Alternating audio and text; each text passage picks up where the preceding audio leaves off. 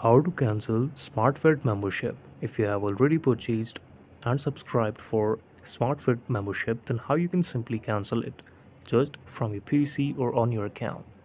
For this, what you have to do is simply just log into SmartFit webpage, and here there is mentioned that how you can actually delete or how you can cancel your subscription.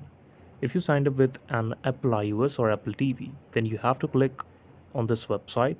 If you signed up with Google Play or Android, you have to click on this website, like we will click it, and here you can see that this is my Google account, and I will click on cancel a subscription just from my Play Store account.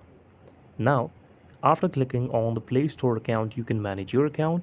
And if you will see, like I will tell you that if you're seeing the option of this subscription, then you can simply cancel it just from your Google Play Store menu setting. So this is the video. Thank you so much for watching it.